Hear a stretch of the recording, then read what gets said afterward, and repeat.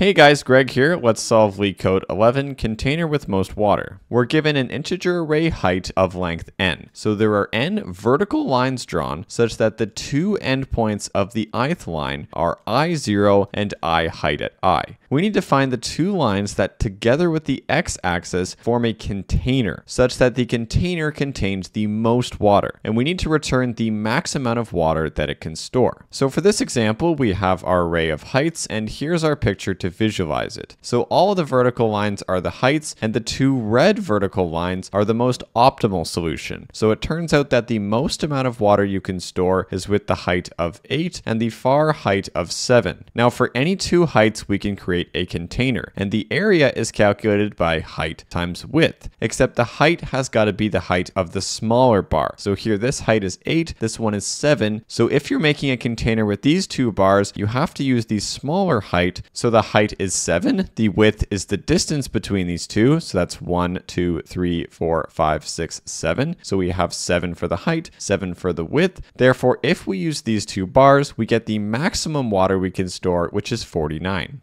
Now, if we wanted to look at all possible bars, we could use two indices basically in a nested for loop style. So we could send for I through all of them, then for j through all of them in a nested for loop. That is going to give an O of n squared solution to look at all the possible pairs. That's the brute force, and it's not very fast. The better way to do this is still to use two indices, but we're going to start one at the beginning and one at the end. And we're actually going to call this one to be left, and this one is going to be right. Now to calculate any area, it's dependent on the width, which is going to be the difference between the indices, and the height, which is the minimum bar. But we care equally about these two things. It's just a multiplication, so we care equally about the width and the height. Now we've organized this such that the maximum width is already at the very beginning. So here's the most amount of width we could get, and when we move the indices towards each other, we're getting one less width and one less width. Whenever we move the indices towards each other, we're always getting less width. So we've basically sorted this by the maximum width going down to the smallest width. Now we'll get back to that in a moment. Let's just calculate our current area. We have these two bars with a height of 1, a height of 7. Our height has to be the minimum, which is going to be 1. Our width is the distance, so that is 1, 2, 3, 4, 5, 6, 7, 8. We are going to get a current area of 8. We'll keep track of that as the max area that we've seen so far. So far we have an area of 8.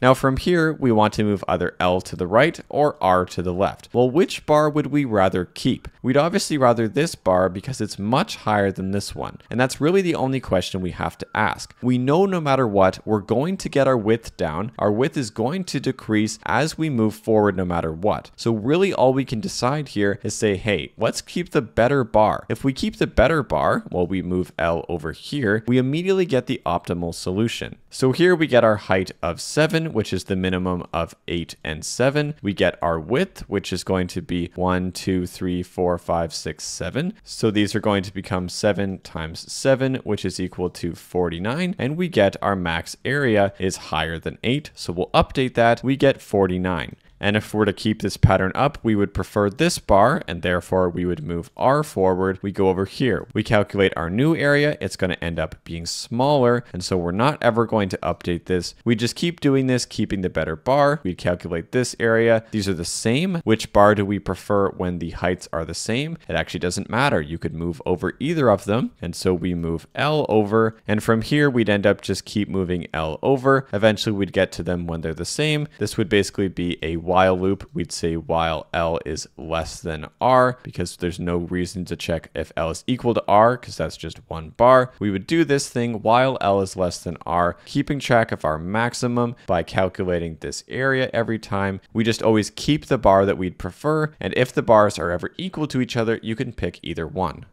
Now the reason that this works is we've pre-sorted it by the width. This is the maximum amount of width at the beginning, and it's only going to go down from there. Every single time it goes down, all that we really need to consider is the height. And so we do that by just keeping the bar that is higher than a lower bar.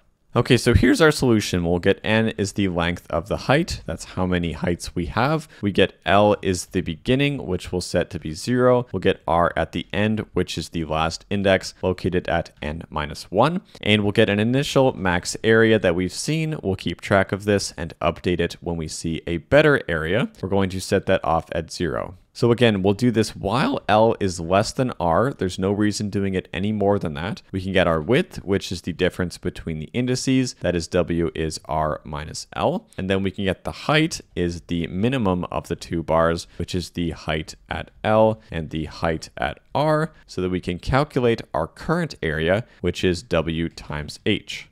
Now we'll set the max area to be the maximum of what it was before. So we don't want to change it if our current area is lower, but it's the max of the max area and the current area A. So if a bar is bigger than the other, we want to keep that one. If they're the same, then we don't really care. So we can do that with if the height of L is less than the height of R. If that's clearly true, we want to keep R. And so by keeping R, we just simply move over L instead. We do L plus equals 1. Otherwise, if they're equal or if the height of R is actually smaller, well, then we want to move R over. We do that with R minus equals 1. Now we've moved over the bars. So all we have to do is exit this loop and we can return the max area that we saw. And this solution does pass the tests. So for the time complexity, it's just this while loop here. It runs while L is less than R. So basically the worst thing we could possibly do is just move over every single thing here. In fact, we're going to do that every single time. Every single time we'll either move L over or R over. We'll go through the array effectively once. And so the time complexity is definitely O of N. And the space complexity of this doesn't actually use anything here. These are just a bunch of variables. We're not storing any arrays or anything. And so the space complexity is a very optimal O of 1. So here's the entire solution. I hope this was helpful, guys. Drop a like if it was, and I'll see you later.